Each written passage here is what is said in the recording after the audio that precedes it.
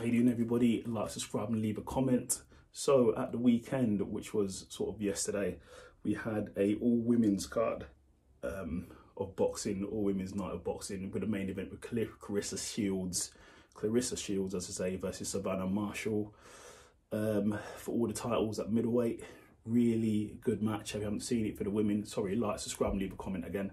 Really good match for the women, back and forth, throwing haymakers, guts and glory, everything you want to see. It was all rounds of full action. I know these two had an issue going into the fight, so it was really good fight to see. But Clarrisa just seemed to be a bit more sharper, dug a bit deeper, landed the better shots, got off a bit more.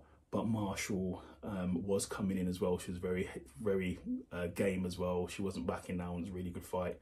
We also had on the fight, we had Clarrisa Artingshall, sorry, I should say. She won over Marina. And then you had Carolina Dubai versus Melina Colvera.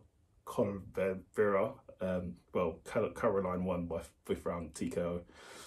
Lauren Price won over Tamina Bleak, and Alicia won over Maya. But yeah, in the main event, Clarrisa won by unanimous decision. The scores were 96, 94, 97, 93, 97, 93 through unanimous decision. So Clarrisa Shields has won and she's taken all the titles. So what do we want to see next? I want to see Clarrisa Shields, I don't know if they're in the same weight class, but versus Katie Taylor. If that hasn't happened already, I don't think it has, because Clarrisa Shields is undefeated. That would be a massive fight that I would like to see. But yeah, good night of fight for the ladies, full women card. Go and see it if you haven't seen it already. Like, subscribe and leave a comment. Covered all that in 2 minutes. Take care.